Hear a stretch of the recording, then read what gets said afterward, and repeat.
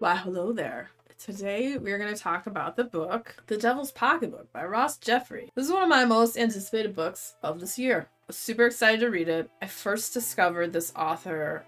I was looking for book reviews on Josh Malerman's book, Ghoul in the Cave. He has a YouTube channel. I'll link that down below as well. And he did a review of it. And then he also has another video where him and Josh, they have like an interview and they talk and they do shots, and it was pretty cool. And so I ended up subscribing to his YouTube channel and then eventually just followed him on a bunch of different social media.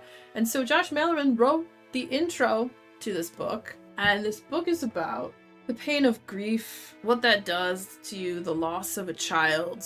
And it's about this couple that loses their child, Eric and Lara. They just go through all, all the different phases of grief and what it's doing to the relationship and to them. And so they decide that they're gonna go and kind of just get away and take some time and go to this little seaside town and just try to recuperate and just clear their mind and take their child's ashes so they can spread them and just try to have a new start, like what they're doing with their lives and all that, and how to move forward and whatnot. The way he writes about the grief, how it's described, is very like impactful and emotional. And they get to this town and they're out by the sea. They see this strange pod floating on the water called the Devil's Pocketbook, or Mermaid's Purse. They end up jumping in the water and grabbing it, and then within it there is a child. The child's name is Scylla or Scylla. I'm not sure how to say it. In my head, I think I was saying it as Scylla. It's probably Scylla. And so as this child comes into their lives,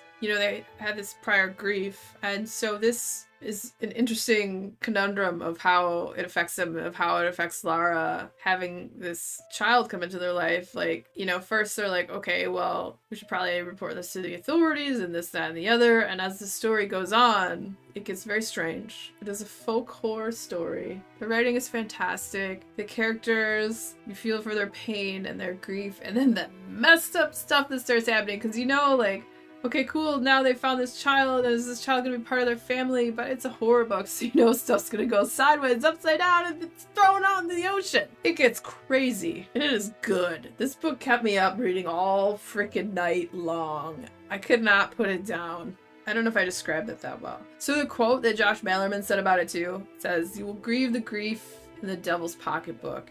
You will hear the hope. You will discover too cruel wonder in a pod in a rocky bay. Even as you think, get away!" Ross Jeffery is two things you long for most in an author of horror. First, he's fearless. Second, he's giving you, the reader, all of that fear instead. And the synopsis of the book is Eric and Lara are in mourning for their daughter, who was born incompatible with life. And so, to get away from their suffocating grief and the ever-present shadow that their daughter has cast in their lives since passing, and desperately trying to recover their increasingly rocky relationship, take a trip to the seaside town of Polperro in Cornwall.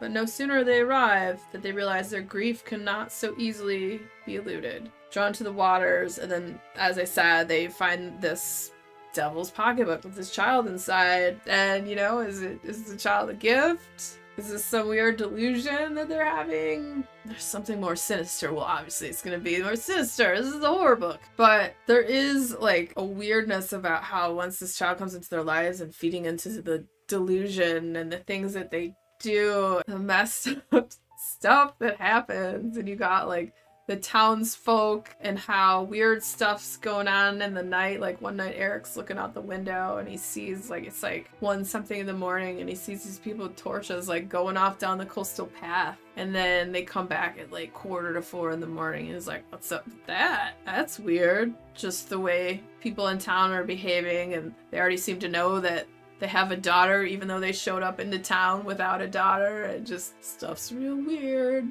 There's all this stuff like something's going on, the town kind of knows what's going on, and then the towns, some think one way and another think another way, and I can't say too much without giving a lot away. So if you like folk horror stories by the seaside with strange happenings and strange townsfolk, stories that deal with the topic of grief, how that affects people, then The Devil's Pocketbook might just be for you. I'll have a link down below for that as well. That is an affiliate link, so it's a great way to support the channel and to support indie bookstores. So if you are a fan of horror books, Next video coming up will be about another horror book, so stick around and check it out. And if you had fun hanging out today, hit that subscribe button, come back, see me again, and we'll talk about more bookish things and weird stuff.